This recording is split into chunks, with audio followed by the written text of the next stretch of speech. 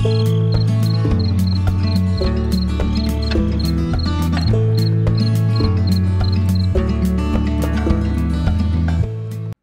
everyone, I'm glad you're here with me today. Thank you very much. Thank you for your support and for sharing my videos and taking your time to learn different things. I really enjoy learning something new. And many of you probably do too, and that's why you're here.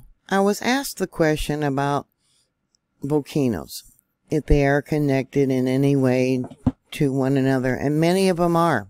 I couldn't find the exact article that I originally learned about this. This is the closest one I could find. Think of the Hawaiian Islands as an area where the magma comes up from the mantle plume and forms all the different volcanic islands. Off the coast of India and Africa, that's another area. The Alpine Mountains.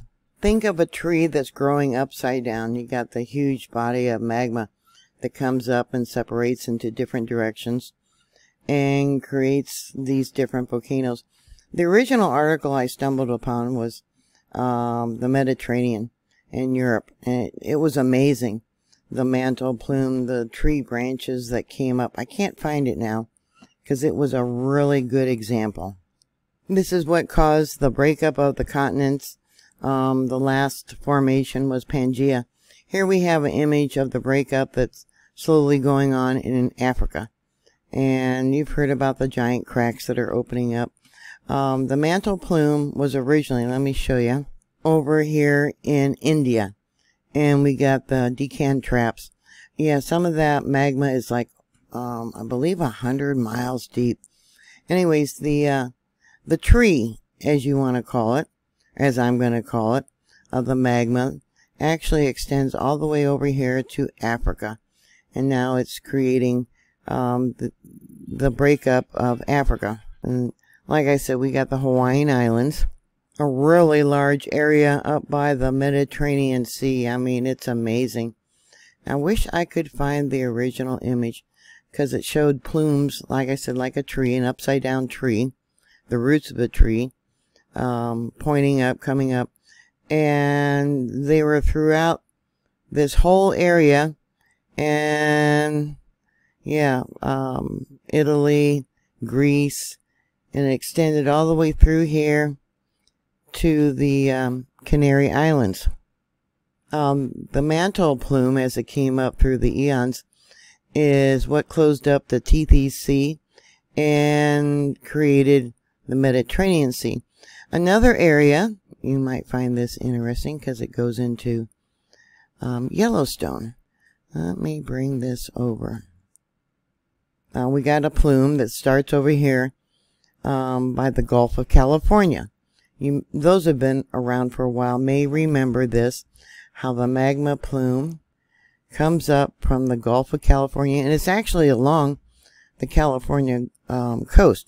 There's actually magma down here way deep where the San Andreas Fault is at. Well, the pressure of it is creating the separation of Baja California from Mexico, and this whole area is moving probably north, a little northwest. That's because of the magma plume, and that's why you got all the volcanoes along the Cascadia Fault Zone. Yeah, they're all connected real deep too. But this is probably for now the best image. I'll probably find it later, showing the tree roots coming up from the mantle of the earth. Here we have an image of the Yellowstone mantle plume. Starts out down here by the Gulf of California. Let me bring this, make this bigger. Okay, and these are all the sensors that they use to do their research. You can see it comes up and goes all the way up to the Yellowstone hotspot, the caldera. That's that purple line. Alright, so here's a series of other images, and this goes down probably about 2,700 or more kilometers, which would be about 1,700 miles. And it says here, slow anomalies are in the red, while fast anomalies are shown in blue, with depth indicated to the left of each slice.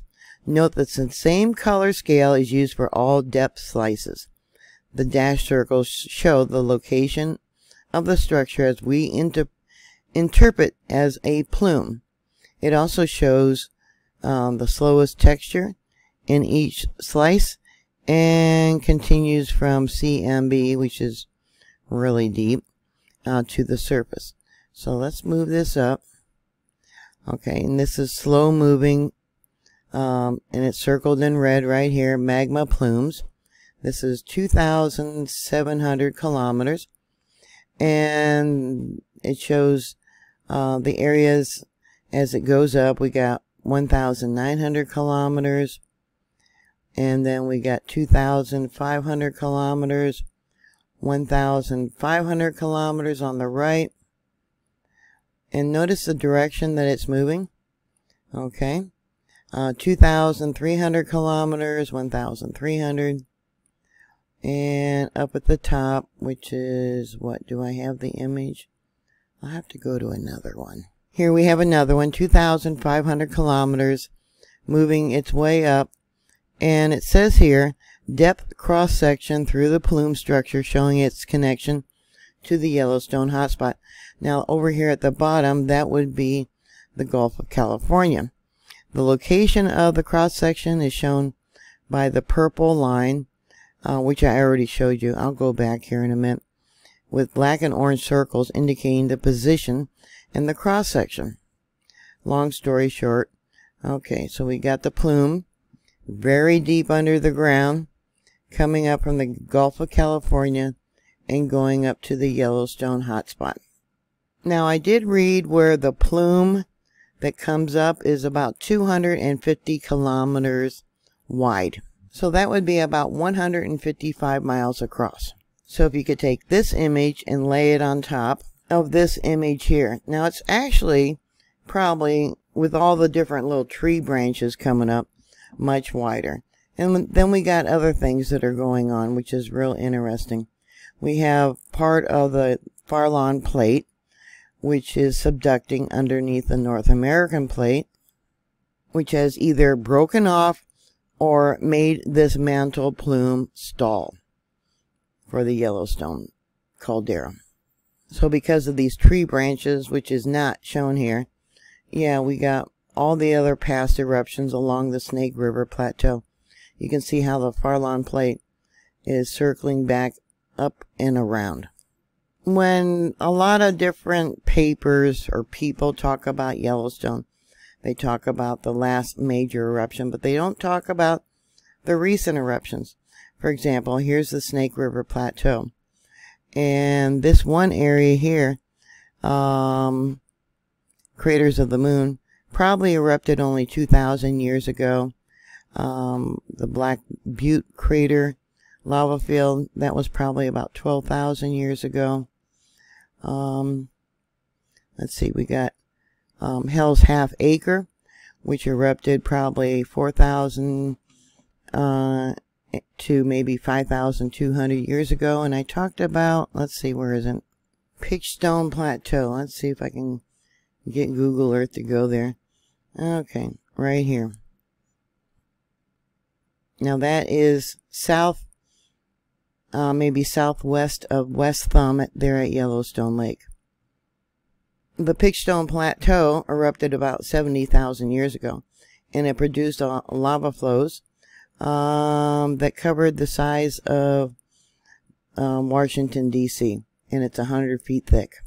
So they have all these tree roots that are coming up, and a while ago, which all my notes here are gone, there was eruptions along the northern edge of the caldera. They believe that because of the plate movement, the lava, the magma that's under the ground, is probably up in the northern area of the caldera, the outside edge, and moving north. So with all these little tree roots, it just depends on where the pressure is applied, where it gets really brittle, and where one of the tree branches decides it wants to come through the earth. Another reason they know that the magma is coming up deep from the mantle of the earth is because of this eruption here at Pitchstone Plateau, is because olivine was found in the lava flows. Olivine is a green type of crystal. Here it says new basalt samples from the Yellowstone Plateau volcano field provide evidence for some of the most primitive liquids yet recovered in the region. They yield clues regarding mantle processing. They also found it along the Snake River Plateau at Warm River. The samples they took, they compared it to the olivine that they found in Hawaii. And the temperature was somewhere around 1,327 degrees Celsius, or as low as 1,264 degrees. And they figured if the mantle potential temperature was right, it appeared to approach an olivine control line, which was 1,610 degrees Celsius. So the mantle plume interpretation for the Yellowstone hotspot track. These calculations presume that primitive melts have equilibrium with the mantle olivine. So they concluded that the Yellowstone hotspot is indeed compared to ambient mantle. Here we have another image of the Yellowstone hotspot. What it does is it forms a secondary chamber. And again, let me make that bigger. That would be down here, and it comes up through these little tree roots. I guess you can say an upside down tree root. And then, yeah, this is how we got the craters of the moon, Hell's Half Acre, etc. The recent image that they showed for the hotspot, just below the secondary chamber, let me show you that one, created this mushroom form. This is not a very good image. They're constantly finding out new things, but yeah, it creates more little tree roots. This is what they call the sill. Yeah, yeah. And then it comes up over here going towards the northeast where it's currently extending. And then, you know, we got the other trees coming up, which they don't show here conveniently. I think that was probably on purpose, showing going through the Snake River Plateau.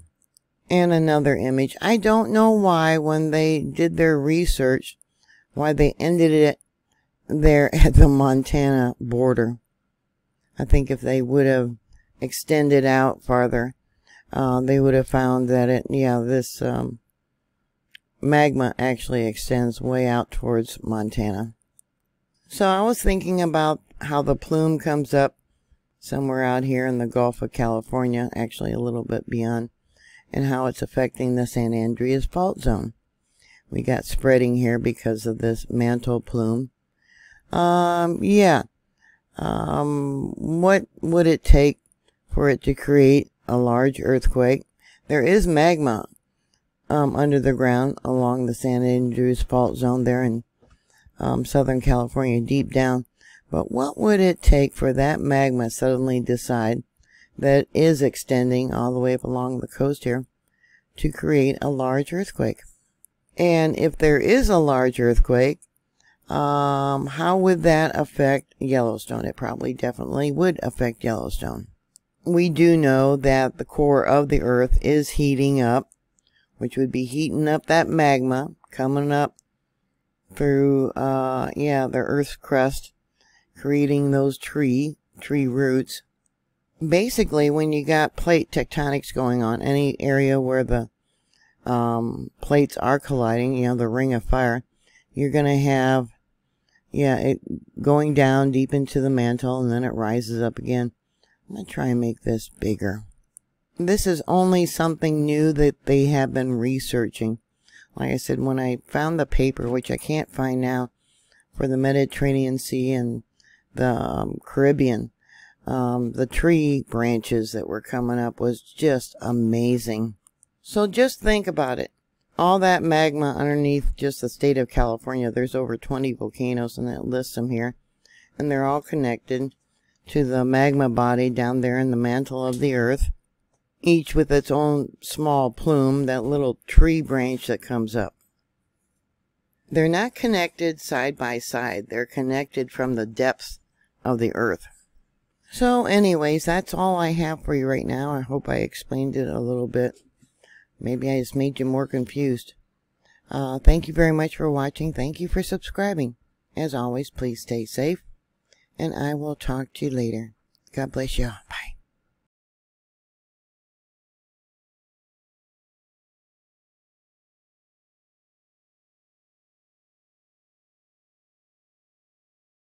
Bye.